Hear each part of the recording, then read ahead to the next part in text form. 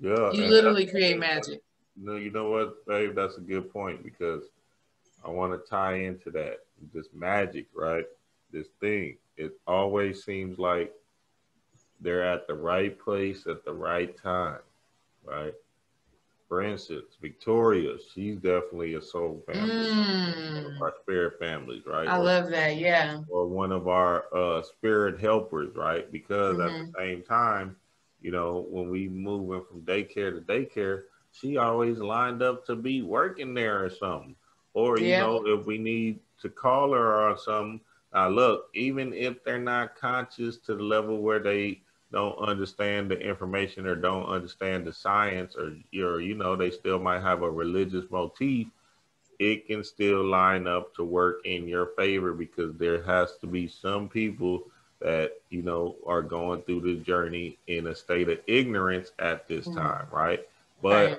that doesn't mean they're not here to help and assist you to for you to get to your higher vision, to your light, and so you can transcend this earth realm for real. So yeah, the That's right very place at the right factual. time. Yeah, that's good. Go ahead, babe. I love that point. And it's like Lady J. Matthews said in the chat, it's called soul contracts or sacred contracts.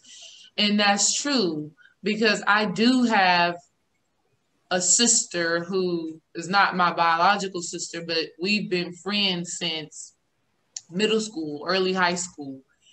And with each phase of evolution that I've taken, she's been along for the ride. And that's not to say that she has all of the same beliefs and things of that nature, but she is always in a position to offer us support.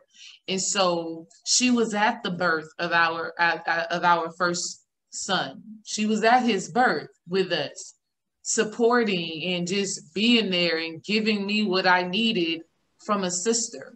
Yeah. She Yeah, and then once we had our second child, the daycare that we put them in, she was the assistant director there. So again, she's still protecting and taking care.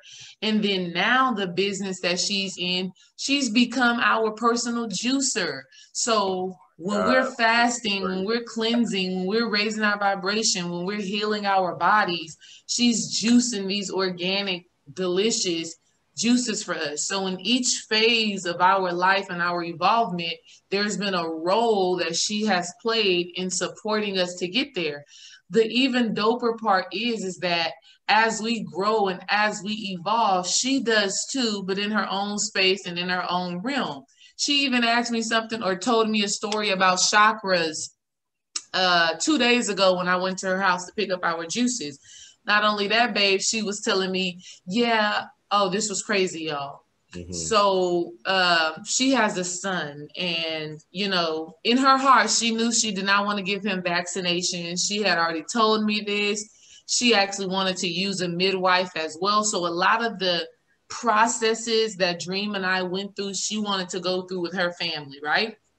And so she tried the midwife thing, came down to her delivery date, ended up having to come to the hospital to have her baby.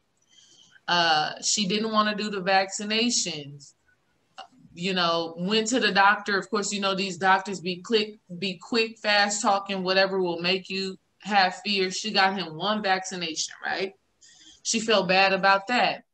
And now she has gotten to the point to where she's like, okay, I really get it and I really understand and I'm really good on all of that shit. Like I'm really going to trust my abilities. I'm really going to trust my strength. So I say all of that to say, like you said, love, your soul family, they don't have to always believe the same things that you believe, follow the same path that you follow and all of those things like that, but there's still some growth. There's still some evolution. There's still some expansion. There is still an equal, or for a better word, harmonious exchange of energy and a harmonious exchange of give and receive Hmm. at the soul level, though, right? See, we can think that it's just mundane. Oh, she gives us our juices now. But no, those juices are supporting us in our healing, Mm. raising our vibration, Mm-hmm. right? So we're talking about some deep spiritual concepts. I got one of my soul sisters in here right now, Iman, who I just love. We met in womb alchemy, and it's just been love. Like, Mm. Iman, it's just so family. It's just, I just automatically get it. We just automatically get each other. And though I was teaching the course, as she was speaking, and a couple of other ladies, as they were speaking, I was receiving so much from them. Mm. As I taught Iman in the class, she will teach me too. And that's because it's a soul, it's a sacred relationship, and it's a space where we both get to grow and evolve.